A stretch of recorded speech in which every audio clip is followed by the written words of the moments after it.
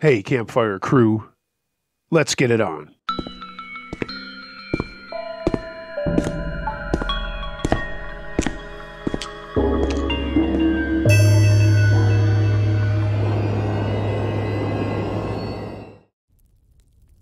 The Bad House by Anonymous.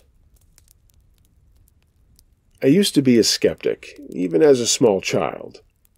I didn't really believe in hauntings and most paranormal stuff. But that changed after I lived in a haunted house. My family moved there when I was around 12 years old, and there was a bit of a creepy feeling in that new house that gradually got worse. Myself, my brother, and my sister all had frequent nightmares and a feeling of always being watched. After about a year there, my brother, who was 5, began talking about the lightning and also refusing to sleep alone anymore. And he started hearing footsteps in the rooms that we knew no one was in. Then my mom bought some tarot cards and a book about fortune-telling and contacting spirits. She said that she found it lying on the side of the road. It might have been a coincidence, but that night was when things started to get bad. Objects and shelves and walls began falling down for no reason. And stuff began flying across the room and hitting us kids and some of our pets. This never happened where adults could see, so us as kids were told we were making it up. The footsteps and the sounds in the empty rooms were getting louder, and sometimes you could see shadowy things out of the corner of your eye. Around that time, my stepdad had kind of a breakdown. He started talking about 3 people always watching him and climbing up by the side of the house. His paranoia got worse, and he started talking about a bright, dark light and about these things coming for him. One night, he ran outside and began shining the flashlight up in the air and just screaming at something only he could see. A couple of days later, he tried to rob a gas station with my brother's squirt gun, and he went to jail. At that point, I began really trying to talk to my mom about stuff going on in the house, but she believed that if you were positive, any spiritual presence would be neutral or friendly to you. Finally, I was talking to her about it in the kitchen, and while I was talking to her, a jar lifted off of the fridge and flew across the kitchen and hit me in the head. The jar had rolled from the edge of the fridge and traveled over 6 feet through the air before hitting me. After that, she did listen to us, at least about the stuff flying around. After that incident, I decided I had to do something. As all these creepy feelings had kind of escalated over time, we realized that they had gotten worse the day my mom brought the tarot cards in that book home. So I decided to get rid of them. I carefully burned them outside of the house and buried the ashes in the vacant lot. For the rest of the year, the house was much quieter. We had only the footsteps to hear and that creepy feeling of being watched. But things got bad again, and in addition to all the other stuff we had before, us kids started to see things that weren't just shadows, and not just out of the corner of our eyes. One night, I was sitting on the couch and turned a bit to the side, and I saw a hand resting on the back of the couch as if someone was hiding behind it and had reached one hand up. I turned to look at the hand, and it quickly dropped down behind the couch, and when I looked, there was nothing behind it. We could all hear whispers and other noises coming from the empty rooms again, and sometimes they sounded like they were right behind us. The cats and dogs tended to run out of any rooms where we heard sounds right before something happened, so we started following the pets around. My mom still insisted that things weren't that bad, and no one else believed us at all. Finally, one day when I was babysitting my siblings, we packed up some of our clothes and toys and walked down the street to our grandfather's house and refused to go home. The cats all followed us over, and eventually my mom and grandma gave up trying to get us to go back to the house. And about a year later, my mom walked out of the house and never went back in herself. She never told us what happened to her. Our landlord walked in the house a few weeks later, and she walked back out, locked the door, and as far as I know, no one has ever been in that house since. There's still some stuff inside that belongs to my family, but none of us will go in after it.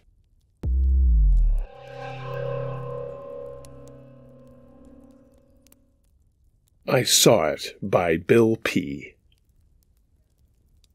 This incident happened in the summer of 1992 in my hometown of Whitehorse, Yukon, while I was taking a walk with my mother in the woods near her home. At the time, I guess I was 39 years old and her about 60. This is the first time I've ever shared this story with the public.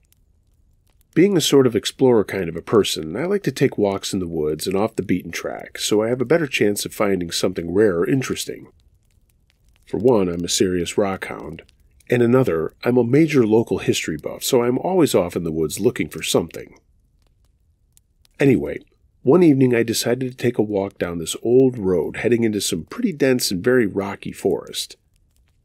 It was a cat road, and it was skinny, and tall trees were on each side, and the funny thing was it kept on twisting and turning back and forth, so that at any given time, either forward or behind the line of sight was only maybe about 80 feet. I walked and was sort of hoping to get somewhere. A clearing, an old cabin, or at least a change of terrain, but no such luck. I noticed it was getting close to dark, so I figured I'd better turn around and head back, which was probably about another hour and a half of a walk. I got back to my mom's just as darkness fell. Just for the record, during the whole time I did not get any weird or scared feelings or anticipate anything about to happen. Nor did anything, which in retrospect has an interesting dimension. Point being, it was extremely silent. Almost too silent. The next morning I told my mom about the road and the fact that not far down there was an old dump where we might find some old bottles. Did she want to go check it out? She said sure. It was a beautiful sunny day, not a cloud in the sky, and it was about 20 degrees out. A perfect day for a walk. So off we went. We got to the dump, which was a very short distance down the road. She checked it out, but found all the bottles broken. She didn't care and was just enjoying herself and picking flowers. I asked her if she wanted to continue down the road for a while, and she said, "Okay, but are you sure there are no bears around?" And I said, "I don't think so. I haven't heard anything, and I didn't see anything last night either. And besides, I'd been in those woods all my life, and I've never had any bear problems. I've seen a few, but they always take off, and they were all rather small black bears."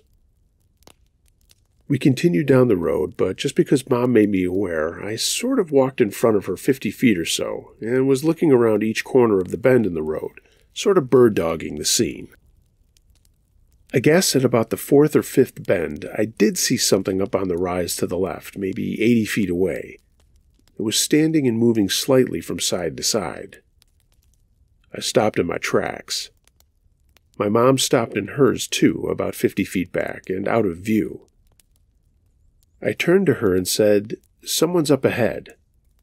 And I looked again, and there he was. I expected him to approach and say hi or whatever, but that didn't happen. I took another look. The sun was behind him, and he was in the shade of the trees. The sun is never high up here.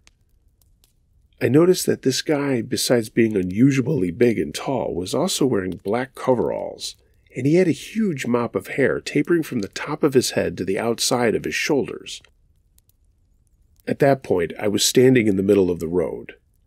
My bright purple t-shirt was glowing almost neon bright in the sunshine. I was waiting for him to approach, and I was staring at him trying to see his face, his eyes, but I couldn't make anything out. He was still swaying from side to side a bit, but otherwise just standing there. My mom was still about 50 feet back, and she was staying put. She didn't want to approach any further. She was saying, What is it, Bill?" And I said, "I'm not sure." It was now about 2 minutes into this whole scene, and I was starting to feel weird. I was staring at this guy, and he was staring at me, but again, I couldn't see his face. He was in the bloody shadows of the trees. Finally, I figure after about 3 minutes of this stare-down took place, I started to face reality, but I didn't want to. That's the only way I could describe my feelings. As soon as I realized what I was having the stare-down with, I got pretty excited. The first thing that came to my mind was that I didn't want my mom to see it, or for it to see her. I wanted to defuse the situation with no screaming, no jumping, no fainting, and no running. I was thinking of approaching it, but something told me not to. And anyway, it started to approach me. In a split second, I turned on my heel and told my mom, "Hey, let's go." I never told her what I saw, and I didn't have to. By looking at me, she knew something was up. We walked at a quick pace, but I refused to run. I looked back at every corner, and at about the third corner, there he was, about 20 feet behind us. But as soon as I saw him, he was gone. Gone into the woods, absolutely silently, not a sound. He was huge. 2 silent strides into the woods, and he was gone. That close encounter lasted about 1 second at most. I mean, so fast that my mind didn't even want to remember. But I did, and one thing for sure was that I was relieved he was gone and had gone in another direction. After that, we finally came out on the main road, and we went across and sat on a log in the woods on the other side. I brought out some sandwiches, and that's when I said, "Do you know what I saw?" She said, "No." And I said, "Sasquatch. I just saw a Sasquatch." She asked, "Are you sure?" And I said, "Yes, ma'am. I remember guys around here talking about it. Apparently it visits the village all the time at night and rummages around in their yards. Whatever I just saw has to be the same thing." I went home and drew a picture of it, and I went through it in my mind over and over again to keep all the details in memory. That was back in 1992, and I can still remember it very well to this day.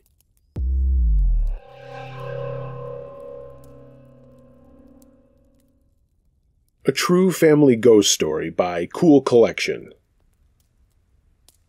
I'm a native New Yorker that is currently living in Portland, Oregon. My son Ryan had just been born in 1984 when my brother-in-law Ricky called me to congratulate me on his birth and tell me that he was proud of me. This was my second child, and he thought I was just doing great. Ricky and his brother married my sisters at different times, and both families were now living in the same duplex. 2 weeks after I talked to him, Ricky was off that night and he was going to a party, a much-deserved break from working his main job, and his second job was a drummer in a band. He was really talented. Anyway, my sister was 4 months pregnant with their third child, and she told Ricky she'd leave the light on for him. Little Ricky always slept in her bed until Daddy came home and put him in his bed. My sister heard the door open and looked to see Ricky, completely silhouetted by the light, standing in the door to the bedroom. Ricky walked over to her and he bent down to kiss her, his light blue eyes shining through the darkness of the room. He reached over, lifted little Ricky up, and she watched him walk out of the room with him. When she rolled back over, she saw it was midnight, and she felt him get into bed. Around 2 a.m, there was furious knocking on her door downstairs. It was unrelenting. Finally, she got up and answered the door and was rushed by her father-in-law and 2 New York State troopers. Her father-in-law made her sit down, and they told her that Ricky was killed in a motorcycle accident with Herbie, his best friend, earlier that night. She told them that that was impossible as Ricky came home at midnight and put little Ricky in bed. She saw him. He kissed her, and she felt him get into bed after putting their son to bed. So both her father-in-law and the cops were freaking out because there was another brother that lived next door who did take his brother's motorcycle out from time to time. But he had already left for his bakery delivery job. There was confusion. Could it have been him instead? Did they have the wrong brother ID'd? Then she said, I'll go get Ricky. She went upstairs, and he was not in their bed. So she started turning on all the lights in all the rooms of the house, running around screaming for him. She even went into the basement looking for him, to no avail. During this time, the cops clarified that the other brother was in fact at work and alive. She, at that point, was freaking out. She kept screaming that she saw his blue eyes, that they must be crazy. But unfortunately, she was to find out that he had hit a station wagon head-on. Herbie was on the back of the bike. That intersection was notorious for accidents, and their deaths are why a light was put there and speed limit signs, since there weren't any before. Ricky went halfway into the car's motor at a high rate of speed. He was still on the bike, and the rupture of the tank caused him to burn and the car to catch on fire. Herbie was thrown from the motorcycle, both of his legs severed. Neither of them survived. It wasn't until the father-in-law went over to view his son's body to confirm it was him, when he noticed the only thing on Ricky that wasn't burned were his blue eyes. To this day, she says that Ricky came home. And he did, to say goodbye.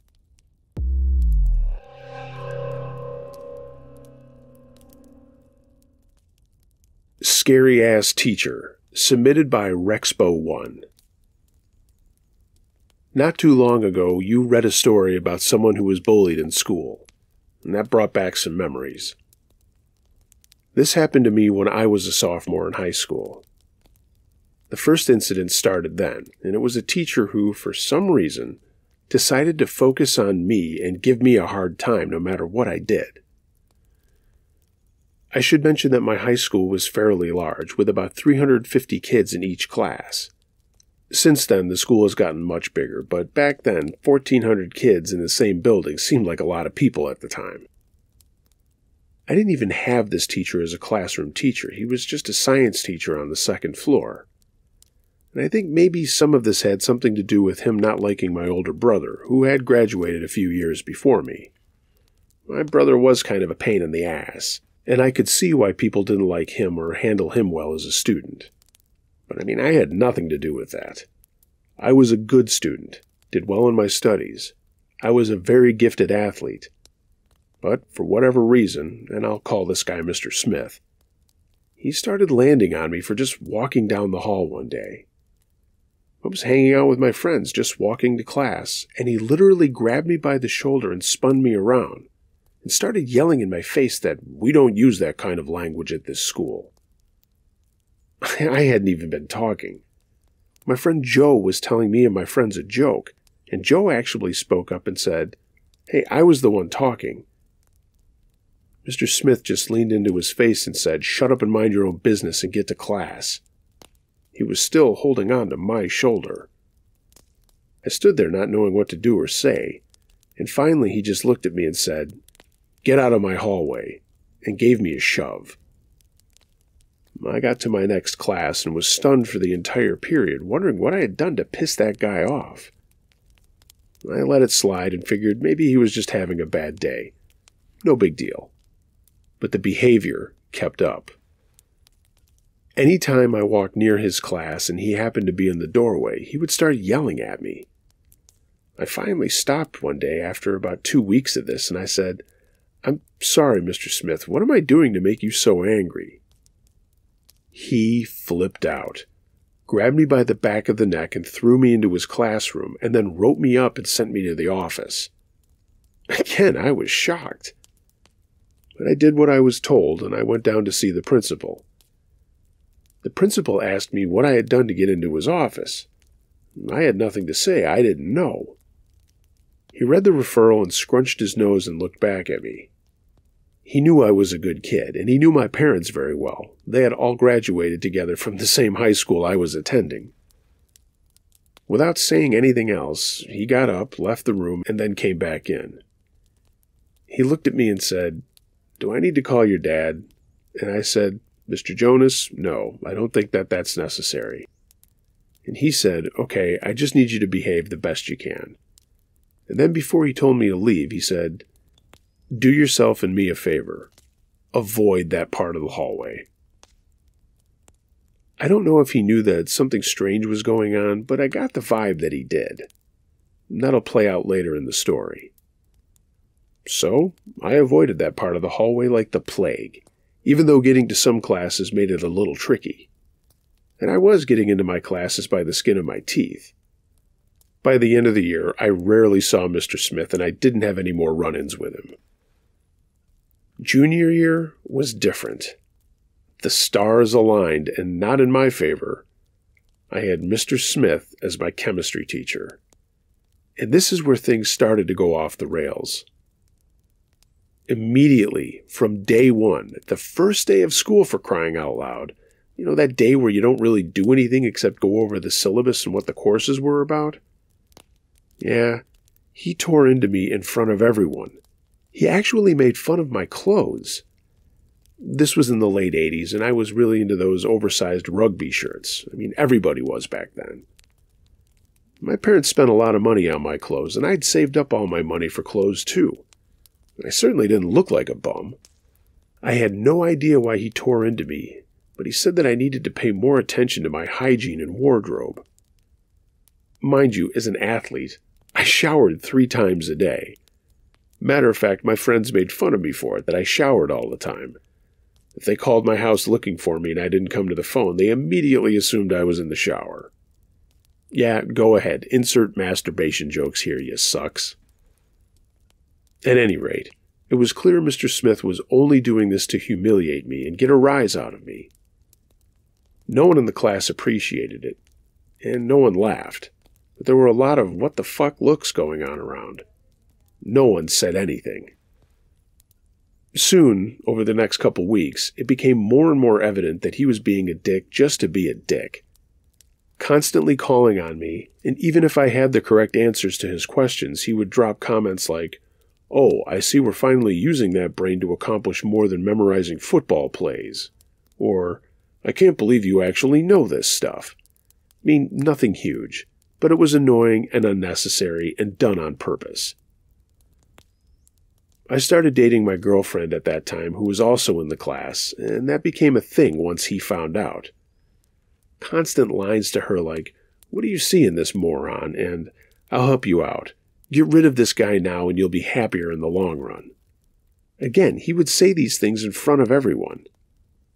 It became quite the talk of the class, and when Mr. Smith noticed that they were talking about the things that he was saying, he openly accused me of whining to everyone about how hard of a teacher he was and how I was struggling with the material, which I wasn't. I did talk to my dad about it at that point, and although my dad is no pushover, he told me to do my best and ignore it, and just, quote, "prove the asshole wrong with your work."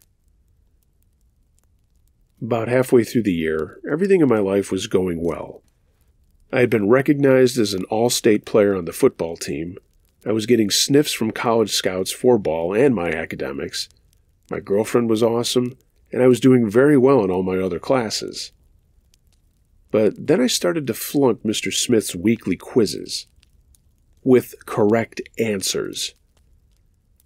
I'd get a 4 out of 10 and then realize that I had written the right responses down, and then I would take him up to him and say, "Hey, what's going on here?" He would look at my paper, grunt, and then change the grade grudgingly. One time, I even got a lab back that my partner had gotten a perfect score on, but I received a 20%. When we both brought it up to him, again, he just changed my final score. Mr. Smith even sent a notice home that I was not performing well in class despite the fact that it was a lie. My mom had a conference with him and brought up all these things, but he played it off like it was just some kind of oversight on his end with the grades, and that he teased all the guys in the class anyway. That was totally incorrect. He only picked on me. I was playing basketball by that time, and one night after regular practice, I was in the gym just taking free throws. My teammates were gone, and everyone was gone, except for my coach, who was in his PE office at the time. I was just totally zoned in, shooting free throw after free throw, when suddenly I got walloped in the back of the head so hard I actually fell down. I watched as a basketball bounced away off to my left, and I got to one knee and looked behind me. There was Mr. Smith standing there smiling, and he said, "Hey, heads up." And then he just turned and walked out of the gym. I'd had enough. I wanted to chase after him, but I thought better of it and went to my coach and told him everything that had been going on. My basketball coach was a great guy, still is. He listened to me and said he'd talked to Mr. Smith about all of this. They had gone to school here together and knew each other pretty well. He did, and for a little bit after their conference, Mr. Smith left me alone. Then, one night on a date with my girl, we were seeing some NC-17 flick, and I don't remember what it was. As we were getting our tickets taken, Mr. Smith showed up out of nowhere and started yelling about how I was 17 and shouldn't be allowed to see a movie like that. I mean, what the fuck? Of all the petty shit. The manager asked me if that was true, and I said, yeah, I'm 17, so what? But he said that they had a strict policy and couldn't let us in to see the movie. Mr. Smith just stood there smiling.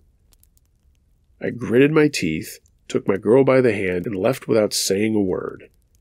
She was more pissed off than me and said something had to be done about this. We just went to a mini golf and arcade place and met up with some friends for the rest of the night. As the seasons got warmer and hoops were over, I was gearing up for track and doing a lot of running to get ready for the season. On one of these solo long runs, I would go through a park near my neighborhood and just put in some long miles. One evening, on my way home, running through the park, a car came up slowly behind me, then suddenly blared its horn and sped up right at me.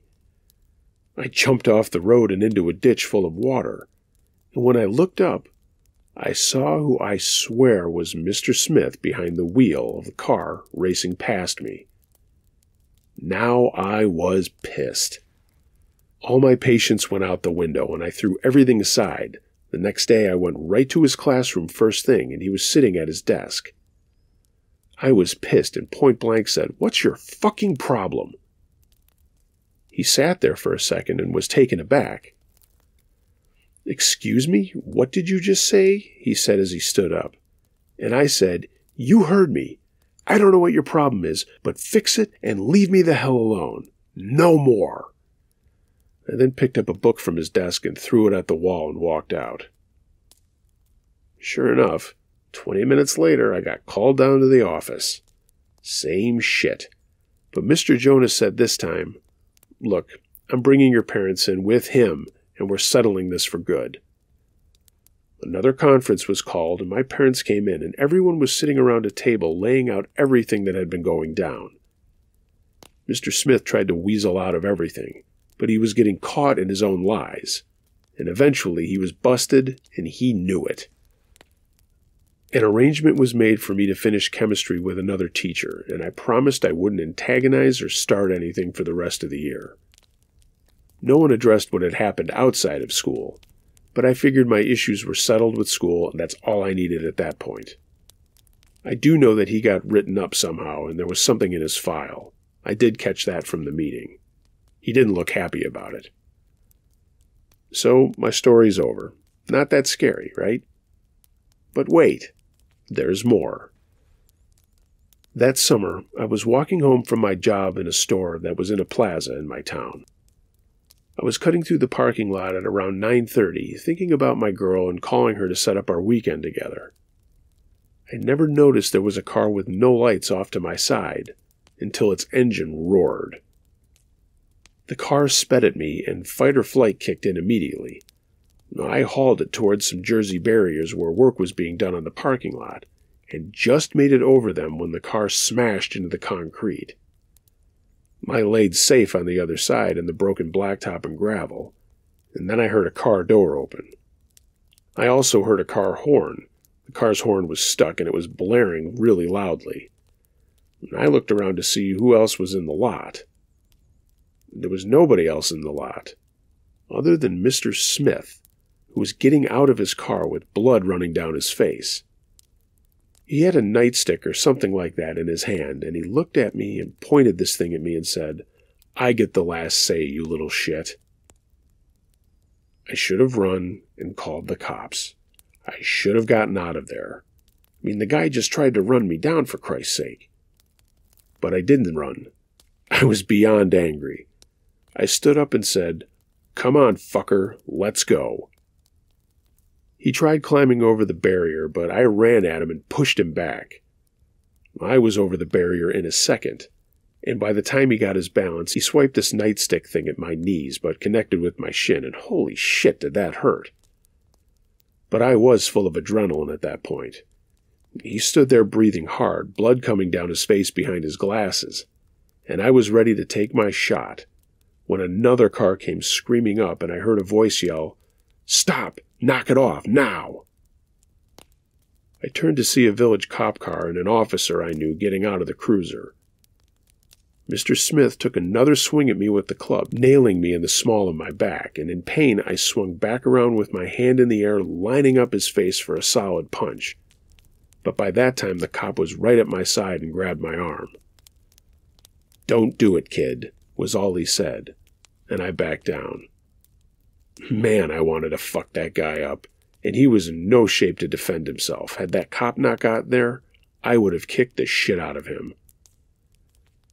Mr. Smith had banged up his head pretty good when he crashed into the barrier, and I think that's what the cop was seeing.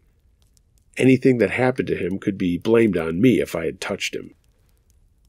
A few seconds later, another cop car came up, and Mr. Smith just leaned back on the hood of his car. They got him handcuffed, and he was screaming all this death threat shit at me. His car horn finally gave out, and things got quiet, except for all these people suddenly were surrounding us in the parking lot. Yeah, where the hell were they 5 minutes ago? The cops started questioning Mr. Smith and then put him into a car to wait for an ambulance. And more cop cars showed up. A couple of them walked me away from him. I remember my dad telling me something about always trust the police, but don't say anything unless he was there if I got into trouble. So when they started asking me questions, I told them I wanted to wait for my dad to show up, and they said okay and made arrangements to get a hold of him. When my dad did show up, Mr. Smith was still ranting and raving and being put into an ambulance. My dad was just holding my shoulder saying, "You okay, little buddy?" That made me smile. My dad was 5'5", and I'm 6'2". After that, we started to sort through things. Mr. Smith was more than 3 sheets to the wind. They found a bottle of whiskey in his car. He had just come from some other bar, and his BAC was a .24. He'd gotten drunk somewhere, was on his way home, and saw me in the parking lot. That's when he decided it would be a good idea to try to run me down, and then, after crashing, decided it was a good idea to get out of the car and try to fight me with his club. I pressed charges, used all of the other evidence from the past year against him. He got a DWI, reckless endangerment, reckless operation of a motor vehicle, but that was it. He pled down all these other higher charges about hurting me. I mean, can you believe that? My parents were over the moon pissed with his deal. Oh, and his teaching job? He claimed that he'd been under a lot of pressure for the last couple of years because his wife had cancer. They ended up giving him a leave of absence, and he actually kept his job and went back to work after a year away. I mean, can you fucking believe that? I got through school and into college, but it took me years before I ever got over that guy. I wanted to tie that fucker into a pretzel that night and just beat the shit out of him. But that's not the path I was supposed to go. Despite him getting off lighter than I thought he should have, in hindsight, I guess it was for the best. I found out he died last year, and as I mentioned, I heard a recent story on your channel, and it just brought back these memories. To this day, I can't say why he decided to pick on me and then actually try to kill me. I guess I'll never know. I had all of the means in the world to fuck that guy up 3 ways from Sunday. But, again, looking at it from now, it wasn't the right thing to do. Anyway, that's my crazy story about a crazy teacher. You know, teachers are supposed to help kids, not bully them or worse. But it goes to show you, there's assholes in every walk of life. I'm glad the biggest one in mine didn't do any more damage than he did.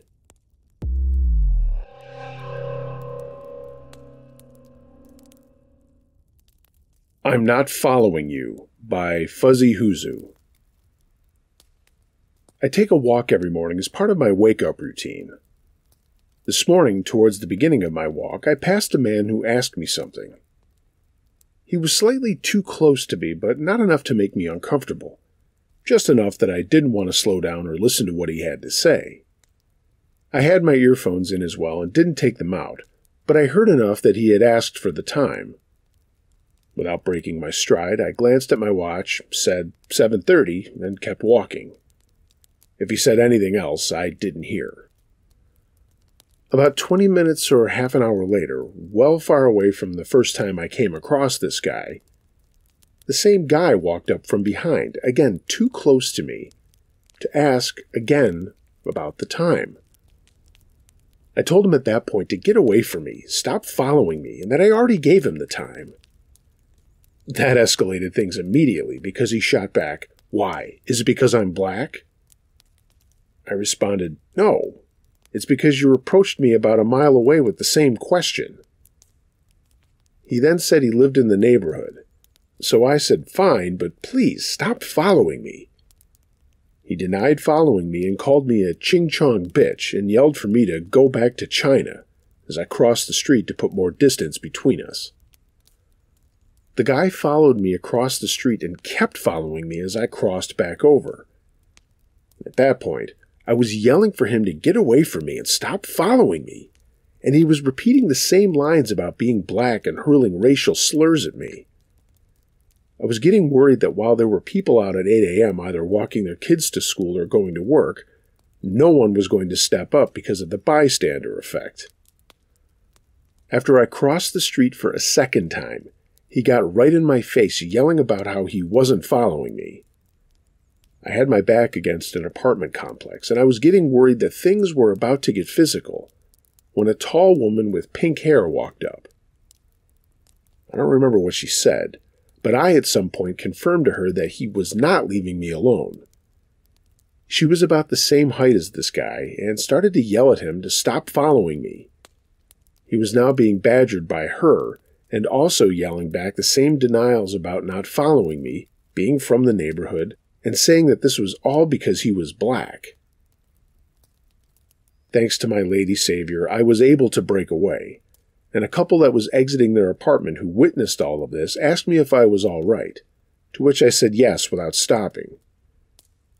I walked half a neighborhood block down to duck through an alley, and as I was walking down the alley, checking the entire time to make sure the guy wasn't following me, I saw the woman with the pink hair had disengaged with him and was walking off. I'm so glad it didn't escalate for her, and I feel bad for not being able to thank her for her help. I then took a circuitous route home, looking over my shoulders every once in a while.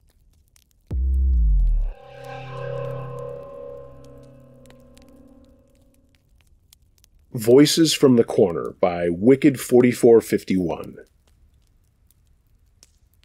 This is a story my dad told me many times, and I thought I'd share it with you. In 1966, when my dad was little, around 13 or 14, he had begun reading what I like to call no-no books, black magic-type evil books.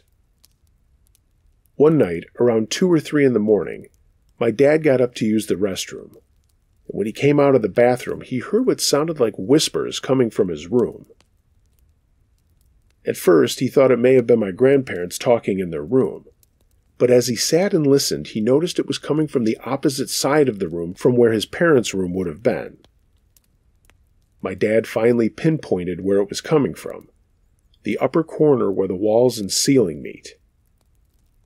My dad told me that he didn't recognize the language the voices were speaking. He said it sounded like a dead language, one not spoken for 1,000 years or more.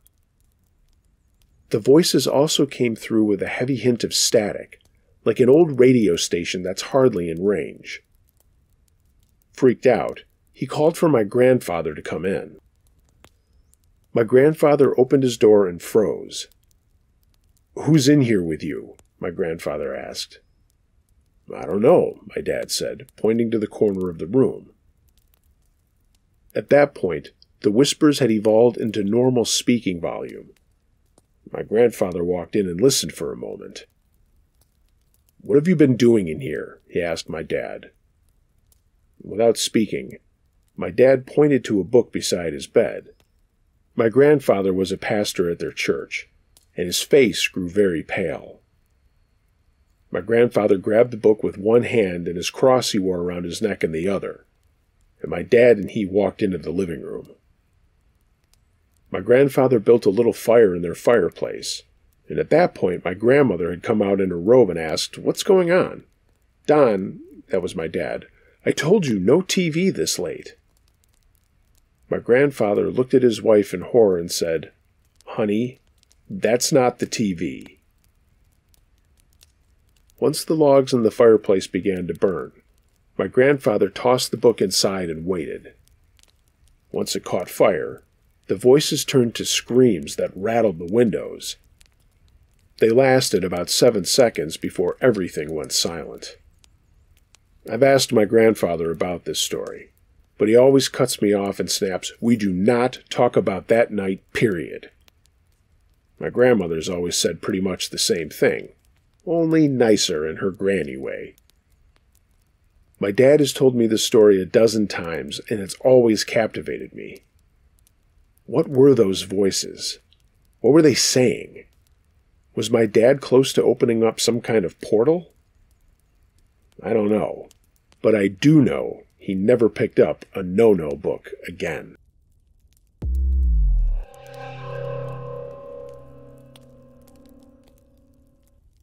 From skeptical to scared. I've always loved scary stuff. Films, books, and games, but I never believed in anything paranormal. I've had some weird stuff happen, but I've always ignored it and shrugged it off. There must be a rational explanation. Then, a few years ago, my friend wanted to do one of those paranormal ghost hunts that was taking place in our local area. I thought, why not? I've watched loads of TV ghost hunts. It'll probably be fun. And it was for the most part. The building we went to had a really horrible history, but there was a big roaring fire and comfy seats, and the atmosphere was cozy rather than scary. They even fed us loads of tasty food. It felt like we had gathered around to tell scary stories. I never felt frightened once. A couple of strange things happened, and a spirit box clearly said my name, but that definitely wasn't evidence of the paranormal. I put it down to coincidence. In the middle of the night, the investigators got a Ouija board out and asked for volunteers. My friend and another person in the group wanted to do it, so I decided to join in too. It started spelling out words almost immediately, and I didn't pay much attention to what it said because I was so focused on watching the other two to catch them out moving the pointer. I wasn't moving it, so obviously it was one of them. Except I was paying such close attention, I realized there were times only my finger was touching the pointer, and it still moved. I didn't understand how, and I asked to look at the board at the end because I was convinced there must be magnets or something. As soon as it was done, out of nowhere, I realized I was really, really tired, just totally exhausted. One of the people in charge of the group, who said he was a psychic, seemed really concerned, and I had to reassure him that I just wasn't used to being up at that hour. I'd been up since before 6 a.m., and it was now 4 a.m.-ish, so I just wanted my bed and chose to leave early. I got home, gave my dog some attention, and went to sleep.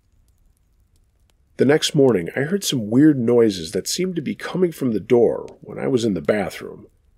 I thought it was quite weird, but I ignored it. Probably a draft or a vibration from somewhere. I went into my bedroom and started getting dressed. Then I heard my dog being silly on the other side of the bed behind me. He's a German Shepherd dog and very big, so he was making quite a bit of noise, and it sounded like he was digging under my bed. I turned around to talk to him and see what he was doing. but he wasn't there. I checked under the bed and all around the room, and nothing. My dog was downstairs. That actually freaked me out because I definitely know what I heard. Over the next couple of weeks, I checked for mice because what else could it have been? Smaller things started to happen. Stuff like being certain I saw something move on the other side of a room out of the corner of my eye, and strange noises. Sometimes things would just fall. A book falling off the table, or a stack of plates clattering on the drying rack. I ignored a lot of this. Oh, I just heard a plate hit against another plate in the kitchen. Must be a draft in there or something. But other stuff I couldn't explain. Once I was home alone, and I had just cleaned around the house and had been chilling on the sofa watching TV. I decided to get a drink or whatever, and I walked into the kitchen and saw some fruit roll the length of the counter. The fruit bowl is tall, and there's no way any fruit could tumble out. It was only about a third of the way full. No one else was in the kitchen. I just couldn't explain it. Some things that happened were frightening. I'd be home alone and hear someone walking around upstairs. It was a different sound than the usual creaks. More than once I woke up to my dog standing in the doorway of my bedroom growling. He wasn't much of a growler, and it terrified me. I'd go check, expecting an intruder. The worst thing by far that happened was the last. It was a weekend morning, really bright and sunny. I woke up super early, let my dog outside, and we went back up to bed. I had a coffee and a book and was just planning on chilling out for a bit. After a bit, my boy jumped off the bed and looked out the bedroom doorway, then just laid down, so I went back to my coffee and book. Then out of nowhere, there was the loudest crash that came from the loft.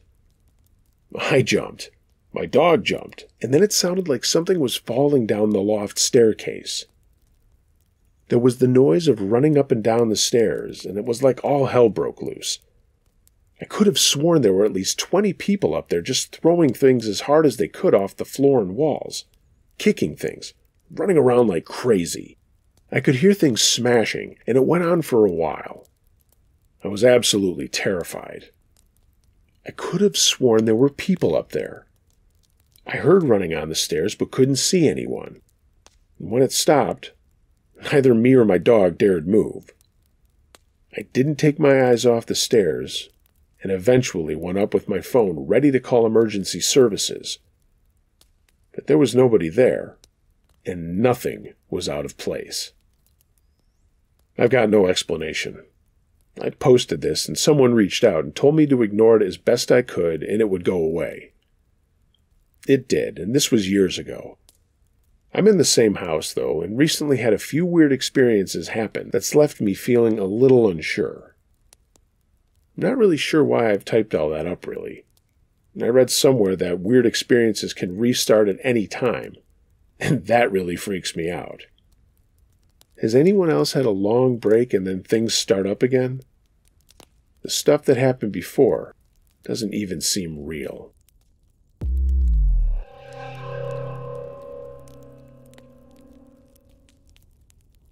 Always Lock Your Doors by Nick the Dog Dad. I'm a 23-year-old guy here.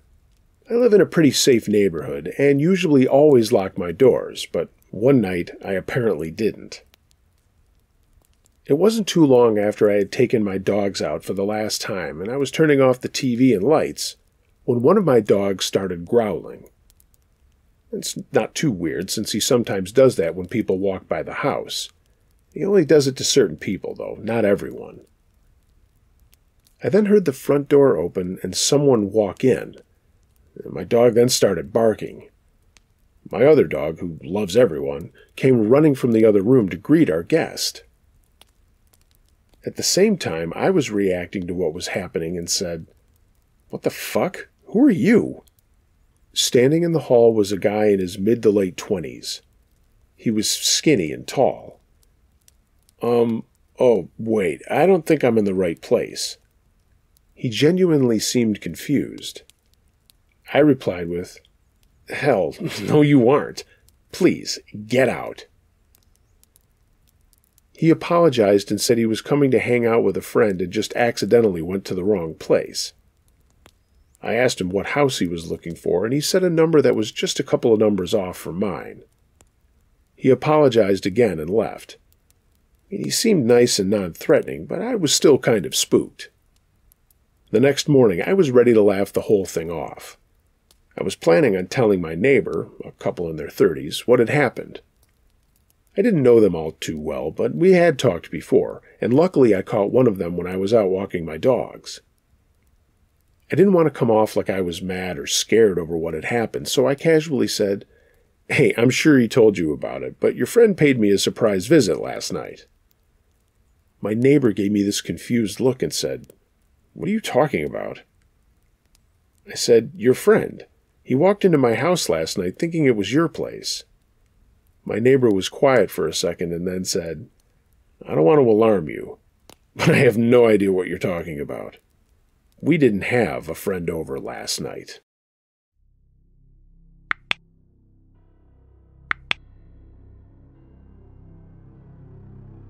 Hey gang, thanks for listening to this episode of Uncle Josh's True Scary Stories.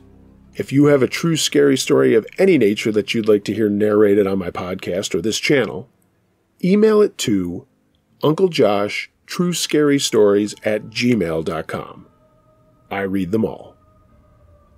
Please like, share, and subscribe to this channel. Leave a comment below. I love to read those, and I respond as quickly as I can. And you can follow me on social media. Links to that are in the description. If you'd like to take your support a step further, find a link to my Patreon page, as well as my storefront at tpublic.com. Get yourself some Uncle Josh and Campfire Crew merchandise. Still working on getting the live campfire up and running, just need to pick a date. And I've got a lot of something going on in the background here too, folks. Some of you who have been around with me for quite some time know that before Uncle Josh's True Scary Stories, there was the Edge of the Unknown radio show here in my area on WECK before it went to all internet. I've got a lot of people pressuring me to start that back up. If you haven't ever heard any of those episodes, look through my videos and give them a listen and give me some feedback. Would you appreciate hearing those long-form interviews with really, really cool guests? I have an inclination that I'm bringing it back. That will not affect Uncle Josh's True Scary Stories, though.